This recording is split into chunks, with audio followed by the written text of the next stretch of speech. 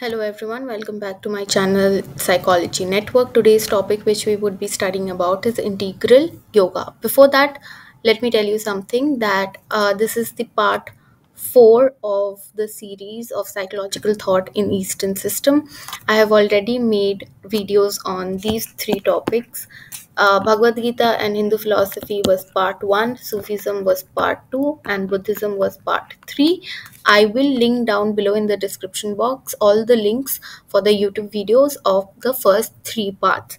Let me also tell you that I have the PDF of this entire presentation, all the 4 subtopics together. So if anybody wants, they can comment down below, or there is a link of Google form in the description box. They can contact me via the Google form.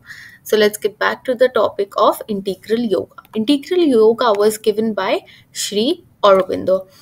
Now let me tell you a little bit about Sri Aurobindo. He was born in West Bengal. He was sent to Darjeeling to study in a convent school. Then he went to the West to pursue higher studies. When he came back to India, he saw that the Britishers were ruling at that point of time and they weren't very kind to the Indians. So he joined a lot of revolutionary parties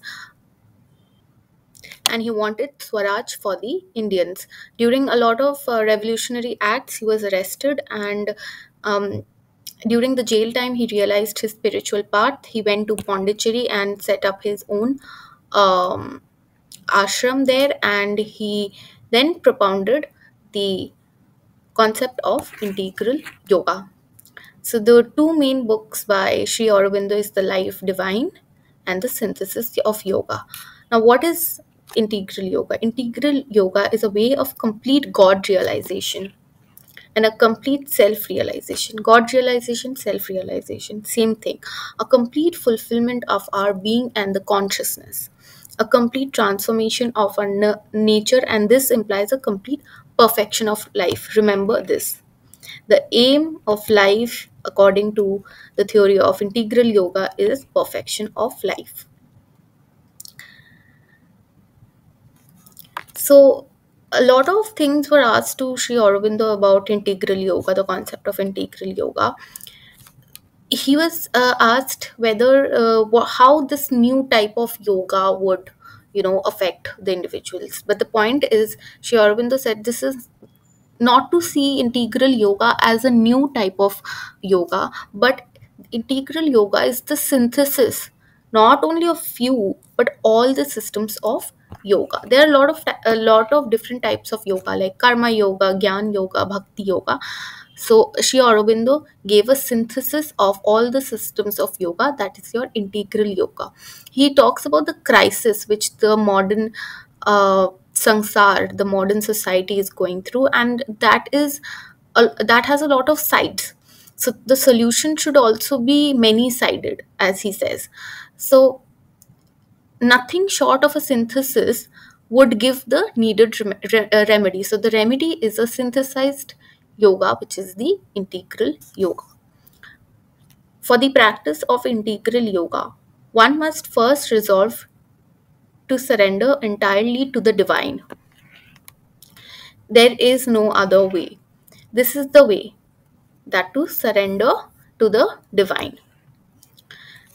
One must have 5 psychological virtues.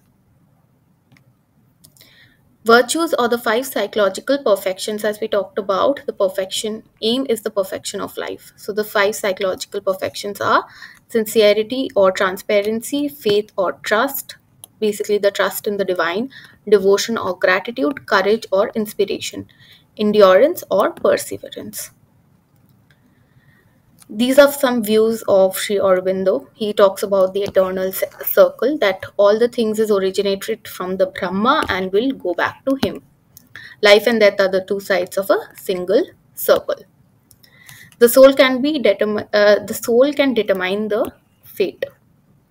Human endeavor is to attain divine life, that is to be melted back into the Brahma. Again, that is there is an eternal circle. Everything originates from Brahma goes back to Brahma, then originates again from Brahma, goes back to Brahma. It is a circle. Now he talks about transformation of an individual. This is very important.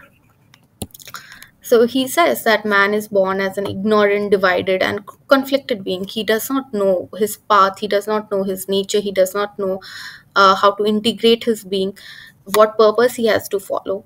So, and what his individual and spiritual potential is among so many other people.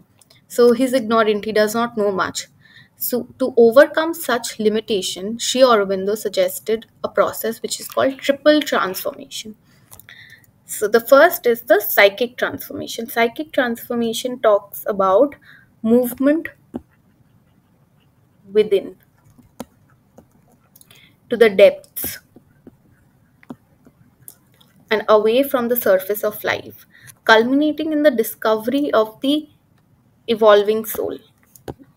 Discovery of the evolving soul. From the experiences he sees, the oneness and unity happens. Oneness and unity. There is harmony in all the experiences. Finally, there is harmony in all the experiences of life. Then, after psychic transformation, comes your spiritual transformation. So, as a result of making the psychic change, the mind of human being expands, and he experiences knowledge through light, intuition, and deep knowledge. After your psychic and spiritual transformation comes your supramental transformation. The supramental transformation is that the human makes the most radical change.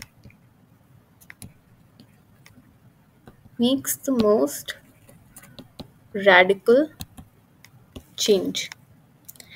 There is a complete transformation of mind, heart, emotions, and the physical body. This particular slide is very important. If you can pause and take a screenshot of this. So this was all about integral yoga. Mainly remember who propounded it and the concept of psychological perfection and the perfection of life and the transformation of an individual. Thank you so much for listening to this presentation. Hope you liked it. Please subscribe and like this channel so I can keep on making free content, free study material for everybody.